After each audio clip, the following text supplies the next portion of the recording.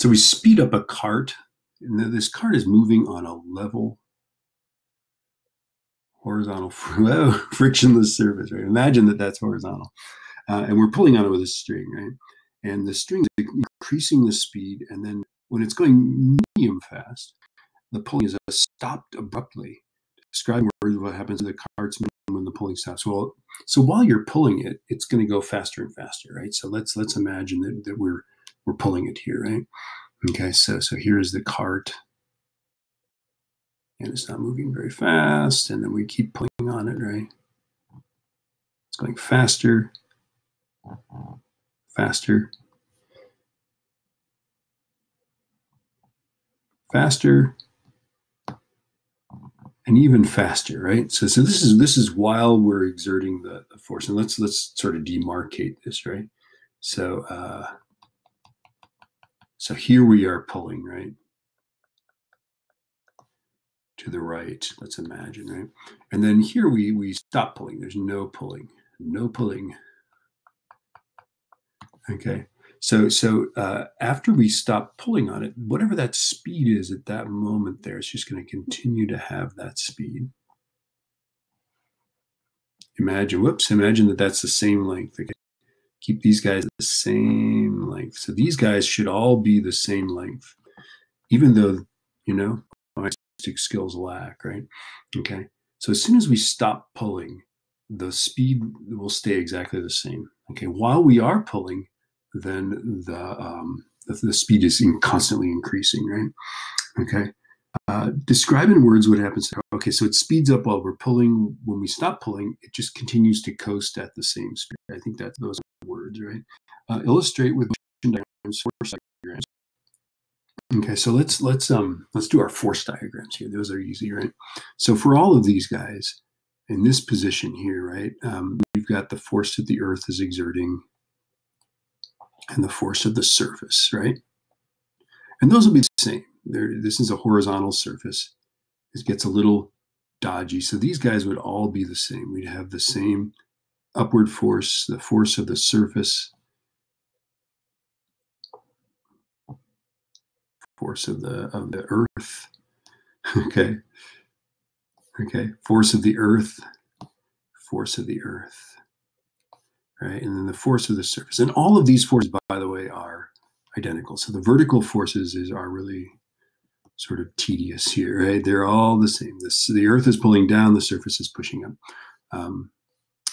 And then here, even when we stop pulling, the Earth, the force that the Earth is exerting doesn't change. The force the surface exerts doesn't change. Imagine that this surface is level, right? So vertically, in the vertical direction, that's what you'd have, right? We'd have the surface pushing upward and the Earth pulling downward. And these forces are all going to be the same in magnitude, the upward forces in the opposite direction of the downward forces. If we do the horizontal forces, after we quit pulling, since it's a frictionless surface, there would be no force acting to the right or the left, nothing in the horizontal direction. But while we're pulling, whatever that horizontal pulling force is, or brought above the velocity, that would just be constant, whatever that is. I'll call that the force of the pull, or just F, okay? So whatever that force is we're exerting, that stays constant. Now notice that the force stays constant, but the velocity gets bigger and bigger, right? Because it's accelerating. But the force just stays constant. It's a constant, constant speed. Actually, that's the assumption I'm making, okay? So what assumptions did I make? I'm making an assumption that the surface is level and there's no friction, and that this force that we're exerting is a constant force, okay? And then they want us to draw some graphs here, right? So let's draw the velocity graph first, okay? Our velocity graph is going to look like, I'll just draw the velocity over here, okay? So velocity and time, okay? While we're pulling, the velocity is going to increase. Assuming it's a constant force, that will increase at a constant rate. And then when we stop pulling, then it levels off. It just stays at a constant speed. So like that, right? So imagine that that's a horizontal line. Okay, imagine that that's a straight line and that it slopes like that. Let's look at the position graph. If we do a x versus time graph, the part where we're pulling is going to get steeper and steeper. So it's going to be a curve up. Okay. And then when we stop pulling on it, it's going to be whatever that slope is. It'll be just constant like that. Okay. So let's imagine that I have artistic skills, right? This part here would be curved and upwardly concave. And then the dotted line, this is where we stop pulling it, right? This would be a straight line.